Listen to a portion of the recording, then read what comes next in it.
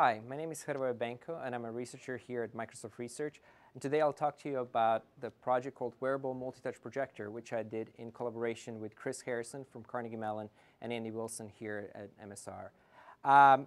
This project is guided by the idea of being able to detect and provide touch and gestures, touch and gestural interaction on any available surface. So right now in our devices, most of the interactions, or actually all of the interactions, are constrained to a particular device form factor, to the screen of, let's say, a smartphone or a tablet.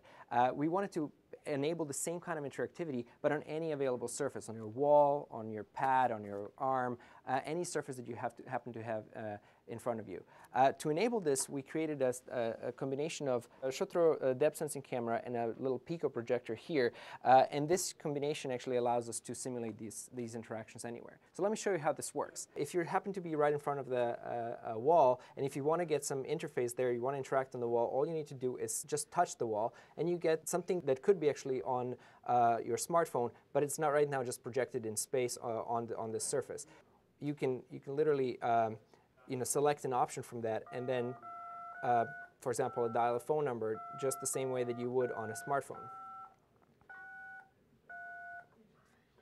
Another example is, what if we wanted to create something here? So again, touching this particular surface, you've noticed that the interface actually adapts to the surface size, and now we can use this to draw on this pad, for example. So it's not only one touch, but actually you have simultaneous multi-touch, just as you would expect from any touch-enabled application today.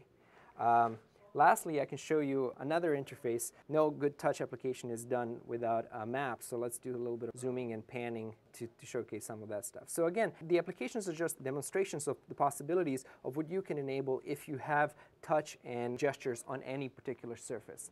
And for us, this is enabled by this unique combination of projectors and cameras that right now are worn, but we think they can be very miniaturized in the future.